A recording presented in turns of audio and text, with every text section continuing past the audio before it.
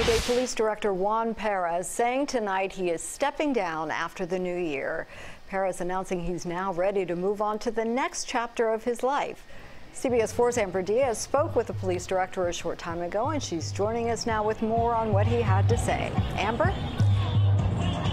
Hey there, Diane. Yes, good evening to you. We're actually here at the South District Police Station in Miami-Dade for a major toy drive. You can see families lined up here. They've been lined up for over an hour to get their toys. All of this, Diane, under the direction and leadership of Juan Perez. He says in his 4 years of leadership, this is his biggest accomplishment, bringing families together.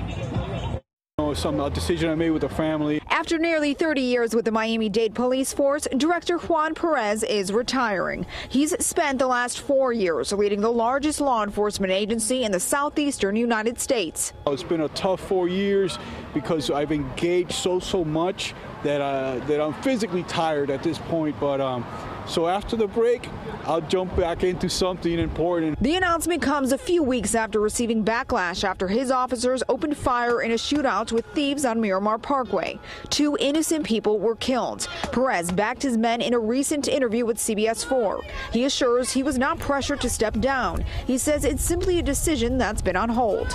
In crisis, we learn from them and we lead. There's always ways that different ways that people are going to view things, but this has nothing to do but for my decision, for my family's decision, and it's time to really step back and just breathe for a little bit. Mayor Carlos Jimenez says he's proud of Perez's many accomplishments during his leadership. Perez implemented the use of police body cameras since the Marjory Stoneman Douglas massacre in February of 2018, placing officers in more than 100 public schools. Jimenez says it's going to take a lot to fill his shoes. I'm sad to see him go, and I think the community will be sad to see him go, but they're very, very good people that work for the Miami-Dade Police Department, and I'll be announcing my choice for the new director very, very soon. And Mayor Jimenez says he will announce Perez's replacement by January 12th. Reporting live, Amber Diaz, CBS 4 News at 7.